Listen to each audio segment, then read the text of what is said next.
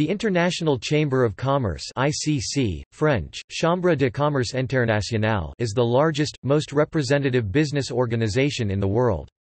Its 6 million members in over 100 countries have interests spanning every sector of private enterprise. ICC has three main activities: rule setting, dispute resolution, and policy advocacy. Because its member companies and associations are themselves engaged in international business, ICC has unrivaled authority in making rules that govern the conduct of business across borders. Although these rules are voluntary, they are observed in countless thousands of transactions every day and have become part of international trade. A world network of national committees in over 100 countries advocates business priorities at national and regional level. More than 3,000 experts drawn from ICC's member companies feed their knowledge and experience into crafting the ICC stance on specific business issues. ICC supports the work of the United Nations, the World Trade Organization, and many other intergovernmental bodies, both international and regional, such as G20 on behalf of international business. ICC was the first organization granted general consultative status with the United Nations Economic and Social Council and UN observer status.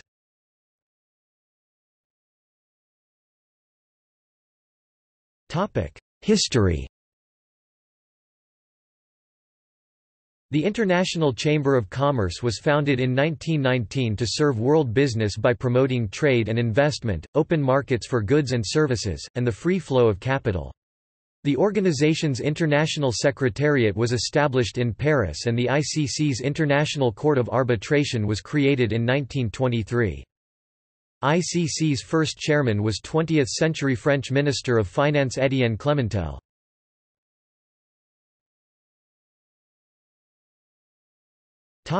Membership. There are two ways to become a member of ICC: 1. Through affiliation with an ICC national committee or group. 2. By direct membership with the ICC International Secretariat when a national committee, group has not yet been established in the country, territory.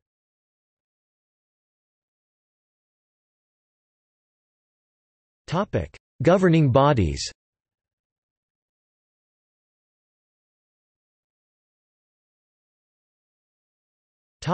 World Council. ICC's supreme governing body is the World Council, consisting of representatives of national committees. The World Council elects ICC's highest officers, including the chairman and the vice-chairman, each of whom serves a 2-year term. The chairman, vice-chairman and the honorary chairman, the immediate past chairman, provide the organization with high-level world leadership. They play an important role in ICC section.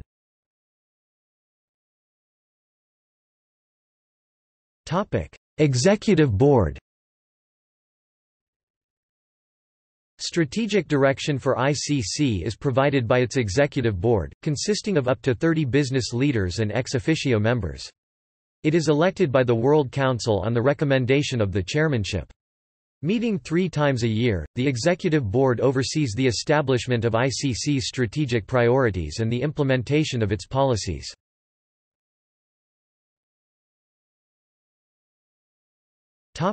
International Secretariat. The ICC International Secretariat, based in Paris, is the operational arm of ICC. It develops and carries out ICC's work program, feeding business views into intergovernmental organizations on issues that directly affect business operations. The International Secretariat is led by the Secretary-General, who is appointed by the World Council.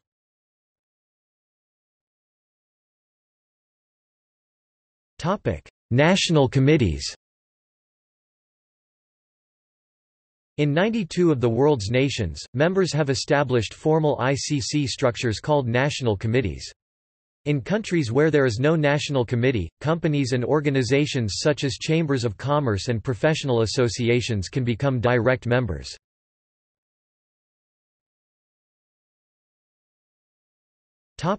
Finance Committee. The Finance Committee advises the Executive Board on all financial matters. On behalf of the Executive Board, it prepares the budget and regularly reports to the Board. It reviews the financial implications of ICC activities and supervises the flow of revenues and expenses of the organization.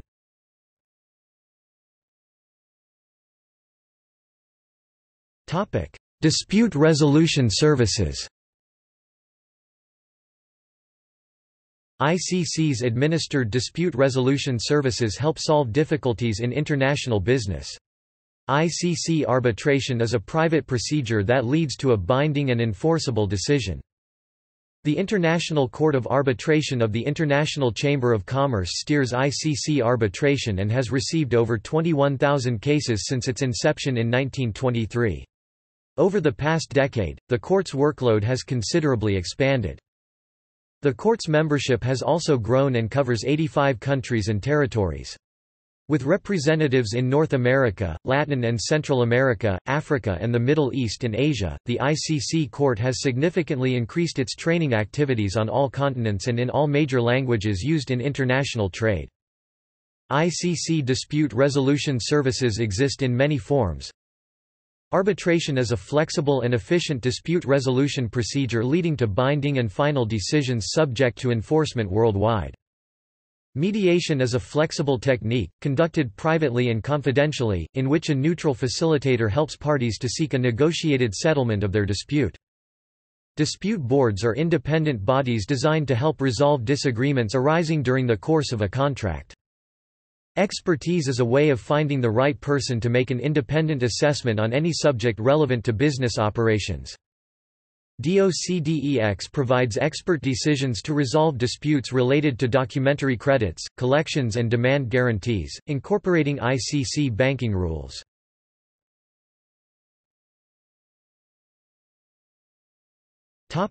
Policy and business practices. ICC policies, rules and standards are prepared by specialized working bodies. Normal procedure requires policy statements first to be adopted by a commission, in consultation with national committees, and then approved by the executive board, before they can be regarded as official and public ICC positions. Commissions examine major policy issues of interest to world business. Each national committee (NC) or group may appoint delegates to represent it at meetings. Officers are appointed by the Chairman and Secretary-General in consultation with NCs. Meetings of commissions are normally held twice a year.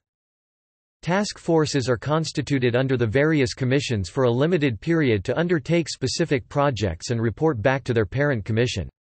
Some task forces may include representatives of more than one commission.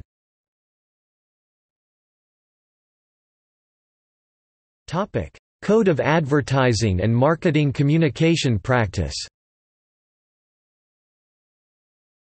In September 2011, the International Chamber of Commerce introduced the newly revised Consolidated ICC Code of Advertising and Marketing Communication Practice, along with a dedicated website, www.codecenter.com, to guide advertising and marketing professionals around the globe. This code sets ethical standards and guidelines for businesses using today's rapidly changing technology, tools and techniques to market products and services.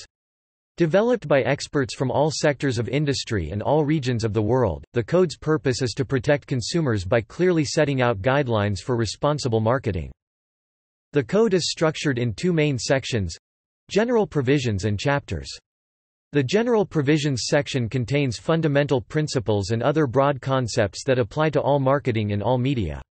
Code chapters are detailed and apply to specific marketing areas, including, sales promotion, sponsorship, direct marketing, digital media and environmental marketing claim.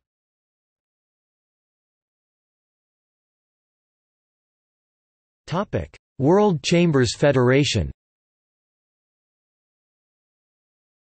In 1951, ICC established the World Chambers Federation (WCF), formerly the International Bureau of Chambers of Commerce. WCF is the unique global forum uniting the worldwide network of more than 12,000 chambers of commerce and industry.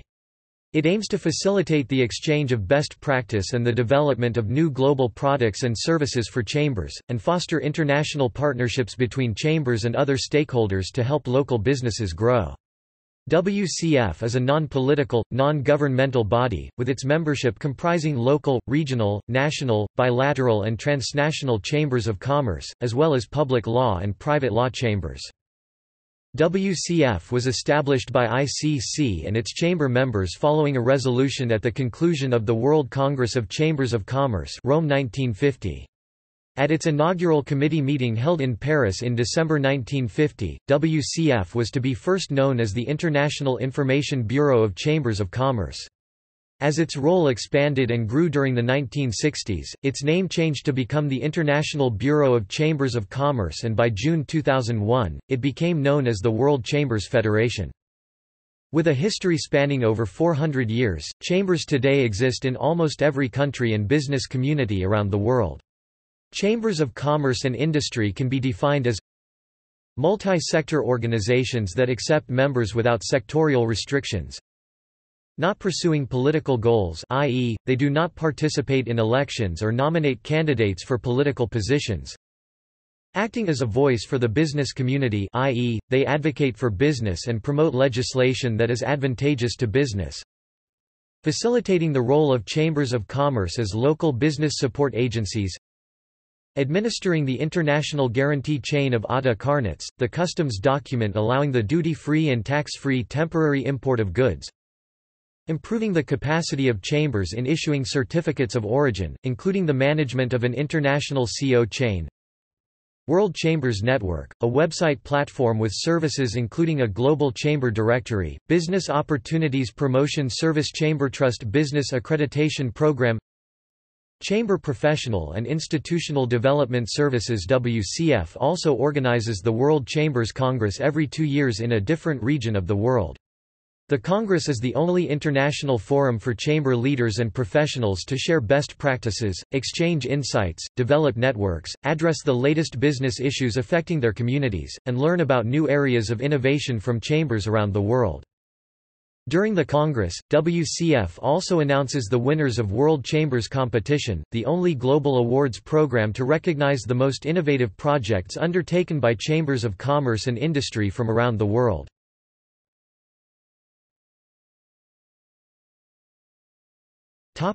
Training and events. Staged all over the world, ICC events range from large topical conferences to training sessions for small groups. These smaller courses share ICC's expertise on commercial arbitration and dispute resolution mechanisms as well as ICC's trade tools including Incoterms rules, uniform customs and practice for documentary letter of credit (UCP) and international contracts.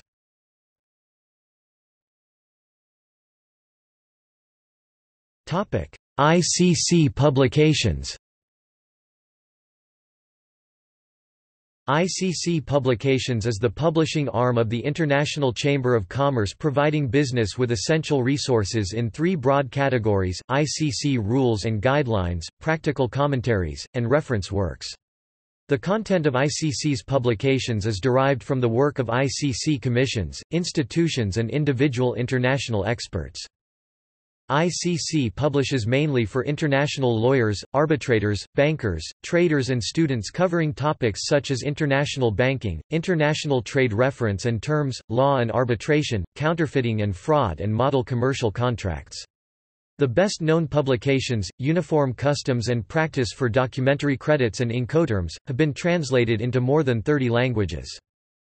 ICC offers its publications not only in the traditional paper format, but also in electronic format, ebooks, on the ICC store.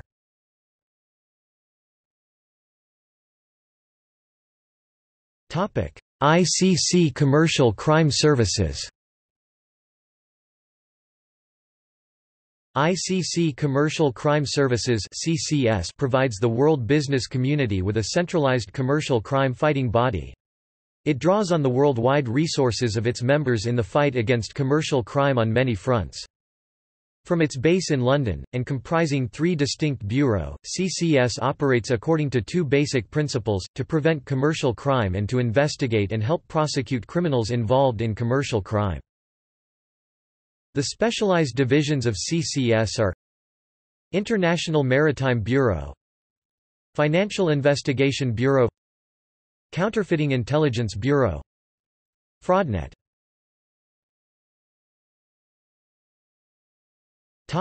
Special projects and initiatives.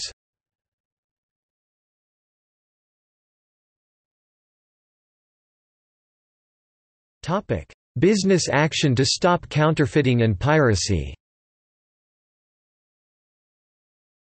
ICC established BASCAP to take a leading role in the fight against counterfeiting and piracy. BASCAP unites the global business community to more effectively identify and address intellectual property rights issues and petition for greater commitments by local, national and international officials in the enforcement and protection of IPR.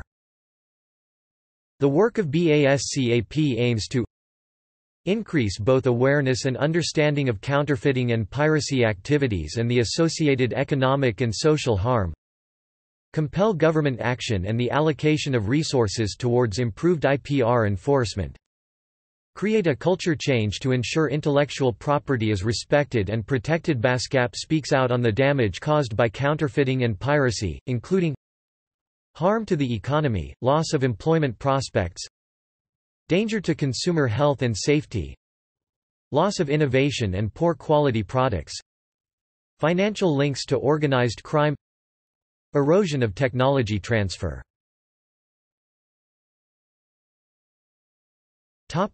Business action to support the information society. ICC set up BASIS business action to support the information society in mid-2006 to speak out on a wide range of critical issues, including Internet governance matters such as data protection, privacy, security, and the technical management and coordination of the Internet, liberalization of the telecoms market, entrepreneurship, innovation, ICTs as tools for development. ICC Business World Trade Agenda. The International Chamber of Commerce (ICC), in partnership with the Qatar Chamber, launched the ICC Business World Trade Agenda initiative in March 2012 to provide private sector leadership in shaping a new multilateral trade policy agenda. The aim of this initiative is ultimately to drive World Trade Organization (WTO) multilateral trade talks out of an 11-year deadlock and beyond Doha. The World Trade Agenda is a strong business-led initiative to bolster rules-based trade. The WTO lends its support to this initiative by engaging business to provide recommendations to advance global trade negotiations.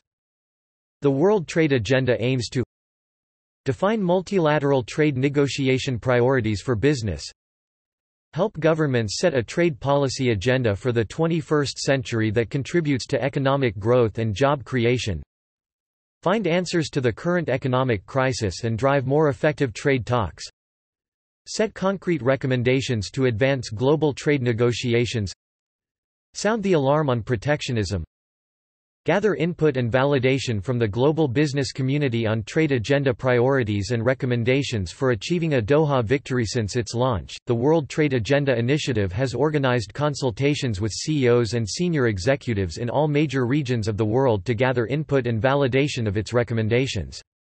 These business priorities were released during the ICC World Trade Agenda Summit on the 22nd of April 2013 in Doha. The Agreement on Trade Facilitation was finally adopted at the WTO's 9th Ministerial Conference on 7 December 2013. It was the first major agreement on trade facilitation to have been reached since the creation of the WTO.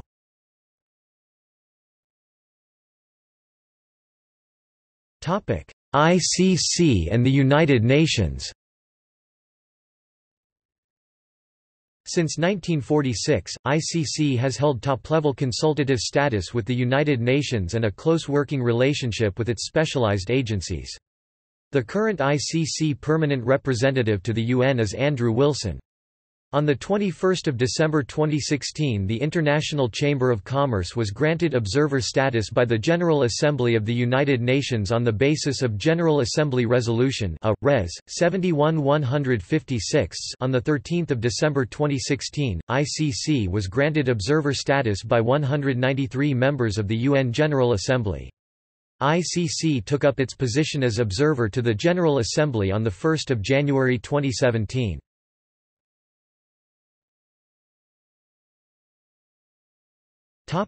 ICC Research Foundation. The ICC Research Foundation was established in 2010 by ICC to commission independent research that contributes to public knowledge, education and debate on the benefits of global trade and investment.